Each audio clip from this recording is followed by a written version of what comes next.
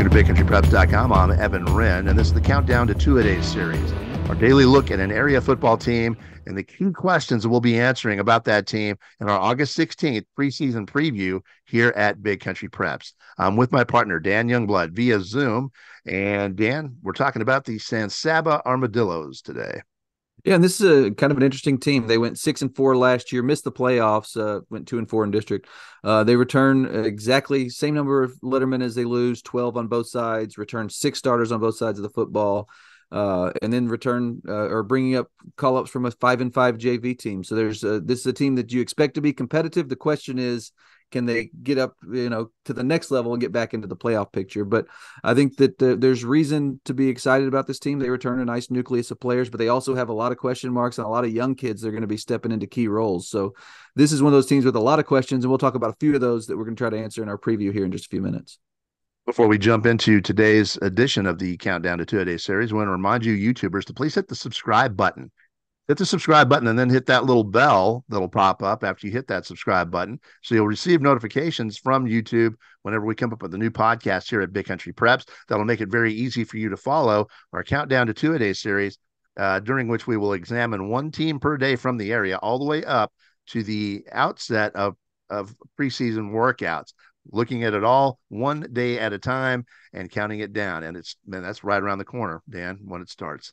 Yeah, no question. Let's go ahead and jump into today's team, the San Saba Armadillos. And I kind of mentioned it. This is going to be a young team. It's going to be a team with limited depth, but there is a good nucleus there. So I think one of the big questions, I think right off the bat, and I think it's this is true of all 2A teams, but when you're in a situation where you're leaning so hard on a few kids, I think it's even more of one, is can they stay healthy? I think with limited depth, I think it's going to be very important that their key players manage to answer the bell week in and week out. Because if you start to lose some key players, you're relying on some kids that are young and inexperienced to fill some of those roles. So I think with this San Saba team, health is going to be of the utmost importance, and just really developing some depth as well. They're going to have some of these JV kids step in and find a way to contribute.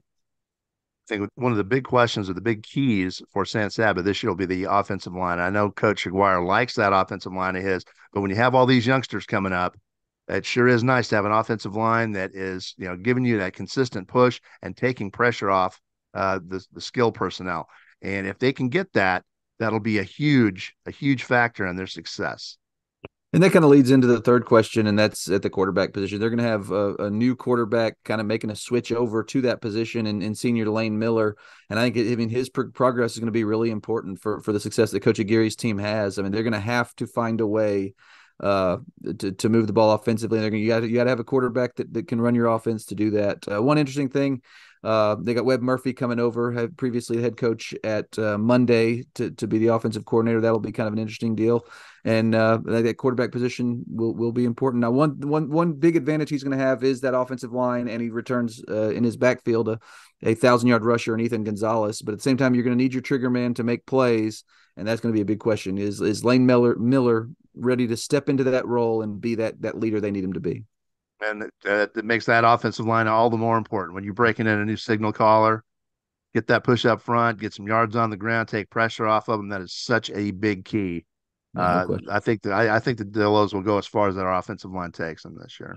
Yeah, for sure. All right, let's take a quick look at their schedule. They've got open up the non-district with a road date at Florence on August 25th before coming home on September 1st to face Junction. Then they go host Johnson City on the 8th of September and host El Dorado on the 15th of September. So you look at that non-district schedule with 3 home games, a favorable deal there where you got an opportunity to play in front of your home crowd and maybe get a good start and some momentum into district. All right, jumping into district play, San Saba will host Hamilton on September 22nd. They'll visit Coleman on September 29th. They'll host De Leon on October the 6th, and that's going to be a big game for both of those clubs. A road date at Bangs will come on October 13th. Home date against Goldthwaite on the 20th. And after an open date, they will close at Toller on the 2nd of November.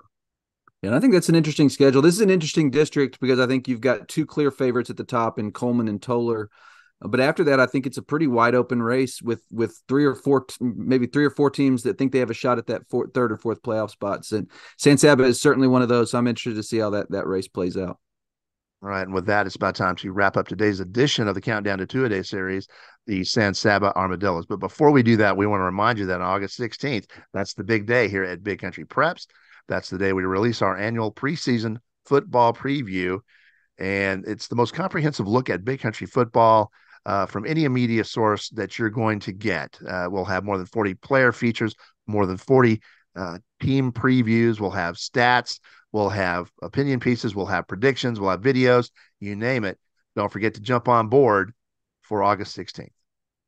In the meantime, thank you for joining us for this episode of our Countdown to Two-A-Day series, and make sure you come back tomorrow when we will be moving to Class 3A to feature the Ballinger Bearcats here at BigCountryPreps.com.